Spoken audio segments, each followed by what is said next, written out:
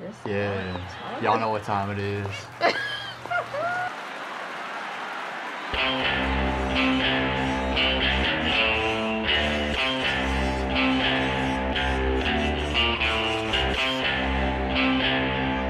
Drop that beat now.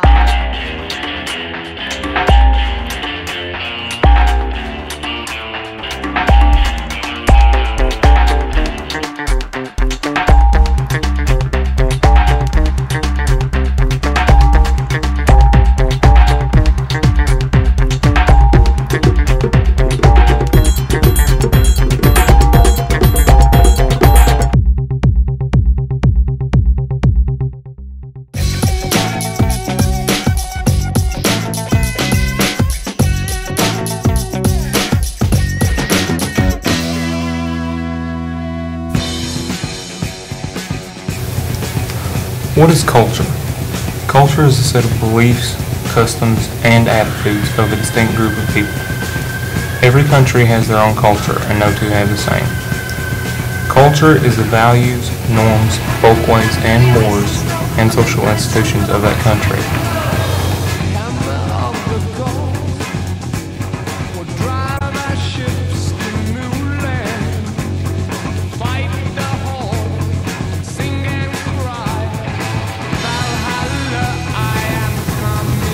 Values are the basic distinction of right and wrong within a society. Not all cultures have the same values.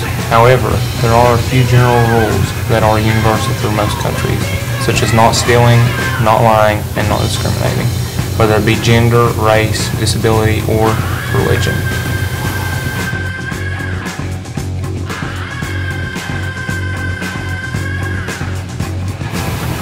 Norms are the general rules or behavior that people go by within a country.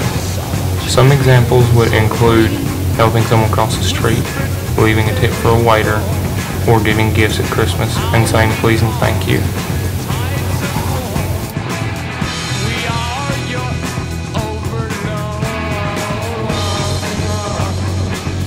Folkways are customs that tell a person how to act within a society.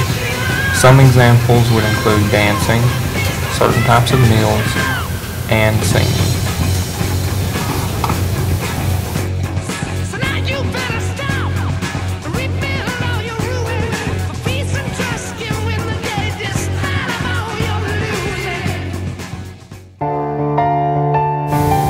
Mores are the customs that reflect moral standards in culture, like taboos. Taboos are strong social bands that relate to any human activity or social custom that is sacred and forbidden based on ethical judgment, and sometimes even religious beliefs. Breaking a more can have severe consequences and refer to society's standards of correct moral conduct. Incest, animals used for scientific testing, and murder are all examples of mores.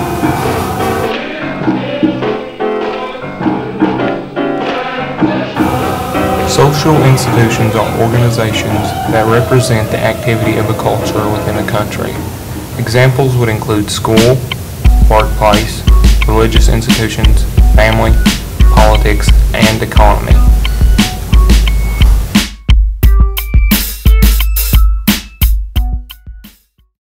Communication can be expressed not only verbally but through other ways too, like your hair, the clothes you wear, and many other ways. Good communication holds things together, like organizations and entire countries. The communication between different cultures can be very important in international business. The goal should be communication to be effective as possible. Verbal communication is one of the most effective ways to communicate, since we learn to speak before we learn to write. Communication is the imparting and interchanging of thoughts, opinions, or information by speech or writing. Language medium of communication through words, symbols, and numbers. Characters are nonverbal cues. Verbal communication, communicating through words that are either spoken or unwritten. The number of people who speak a language differs in the number of countries who speak that particular language. For example, almost 1 billion people speak Mandarin, but not many countries outside of China speak Mandarin. This is a major factor when it comes to international business, because translators are often used when it comes to verbal communication. Every language has its own unique features when it comes to Romance languages, and the way you pronounce a word can affect the meaning or gender of the person you are talking about. Slang is also often used for a native speaker of a language. This can be confusing for someone who doesn't quite have as large of a vocabulary. When it comes to communication in international business, technical terms should always be accounted for too, from computer terms to math symbols and terms. It is very important to keep them in mind. Alphabets are also major factors of communication. Since not all communication can be expressed verbally, words can sometimes be translated more clearly through writing.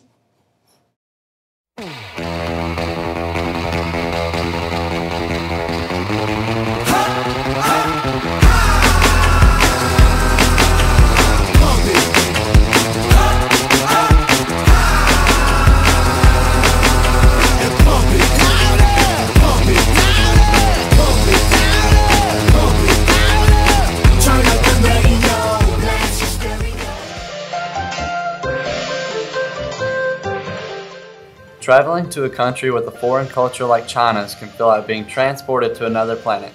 One of the most important things to do to integrate yourself into the business world in a new situation like this is adjusting to the culture shock.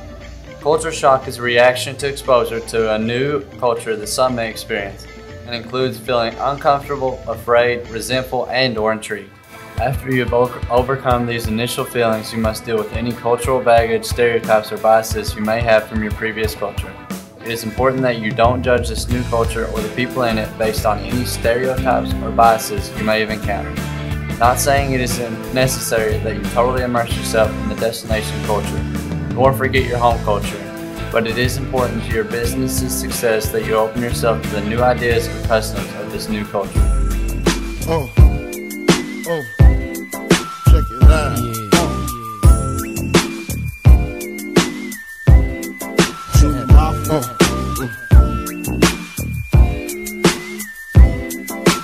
I like this.